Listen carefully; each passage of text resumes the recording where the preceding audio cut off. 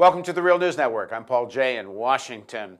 Welcome back to our interview with Frank Bardacke. He's the author of the book, Trampling Out the Vintage, Cesar Chavez and the Two Souls of the United Farm Workers. And we're talking about farm workers and the struggle of farm workers for their rights in California and across the country. Thanks for joining us again, Frank. Yeah, I'm glad to be here. So we left off part one of the interview talking about what had happened with the struggle of farm workers and the Farm Workers Union in California. And I know you've spent, 15 years working on this book, and it's a complicated story. But what are the basic elements of why there's not very much organizing going amongst farm workers in the fields today? Well, the first thing you have to understand is the power of the growers.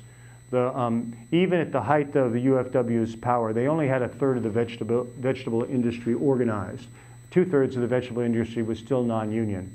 And they were in a situation where the union either had to grow or it was going to be defeated. And it didn't grow. And the reason it didn't grow was because the growers were able to, the growers that were unionized were able to pass their work on to non-union companies. And the reason they could get away with that was because there was an internal fight inside the UFW prior to the grower offensive, which debilitated the union. And that fight is a very complicated one and very hard to explain in just a few minutes, but I'll do my best here. The UFW was a kind of strange organization in that there was no, farm workers didn't have any ability to elect people onto the UFW staff. There were no locals in the United Farm Workers Union.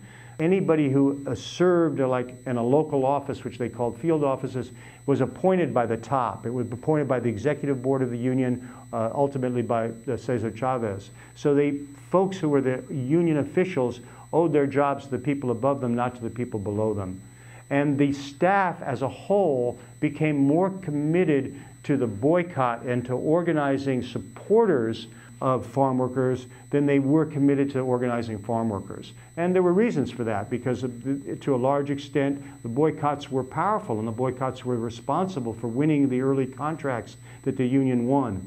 But because farm workers couldn't elect people onto the staff, and because the staff was committed to the boycott, eventually there became a struggle between farm workers who wanted to take some power in the union and wanted to orient the organizing towards farm workers rather than towards their supporters. There was a conflict between those people and the people in the union who wanted to put their emphasis on the boycott. And what was the relationship to the Democratic Party, and how much did it have to do with this? It had a lot to do with the Democratic Party because the union came to believe, after the passage of the Agricultural Labor Relations Act in 1975, which gave the farm workers the right to elect the UFW to represent them. And there was a tremendous amount of reliance by the union on their friends in the Democratic Party to try to get the Agricultural Labor Relations Act interpreted in the way that would be powerful for farm workers. And there was a period in UFW history where in the late 1970s, the main thing that they did was work for politicians in Sacramento, and it was another way that they ignored workers in the fields.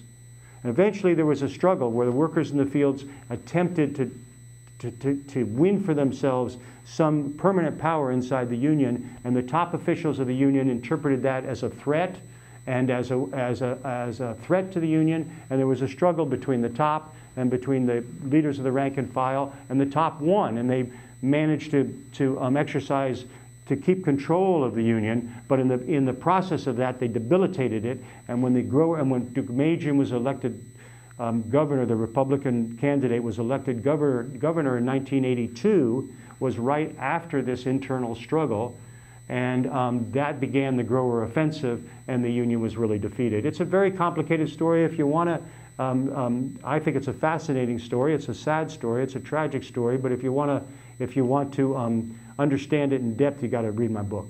We'll make it easy for people to read the book. We'll tell you the title again. It's the Trampling Out the Vintage, Cesar Chavez and the Two Souls of the United Farm Workers. But let me ask you another question here. And how big a factor is this anti-immigration mood in some of the country, some of the legislation that's been passed like in Alabama, and even under the Obama administration, if I understand it correctly, a record level of deportations Does this have an effect on the organizing possibilities? Well, I mean, Alabama is instructive. What happened in Alabama is instructive because in reaction to the anti-immigrant law in Alabama, a whole lot of Mexican farm workers left the state because they were worried about the education of their children, and they're worried about the fact that any time that you were stopped in Alabama by a policeman, he could have the right to demand your papers. So people left the state. And what happened was the growers lost their entire watermelon harvest because, in fact, it's actually very difficult to pick and pack watermelons. And it takes a lot of skill and a lot of knowledge and a lot of know-how, in addition to a willingness to work very hard. And they could not replace the workers who left. They could not replace them with domestic workers. And so they lost a hell of a lot of money. Some people don't want immigration and some people want to stop it. But the growers, they need it. They need folks to come to do the work.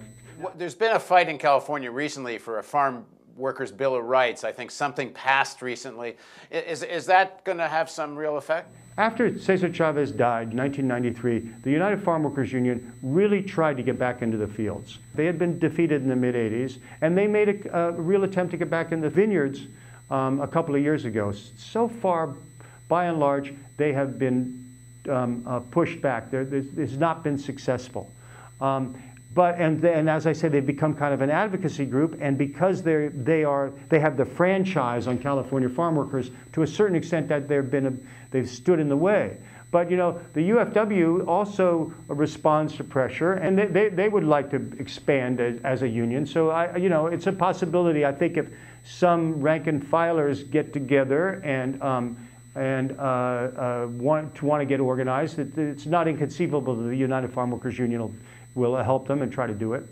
But the Bill of Rights that was passed recently in California, will it be effective?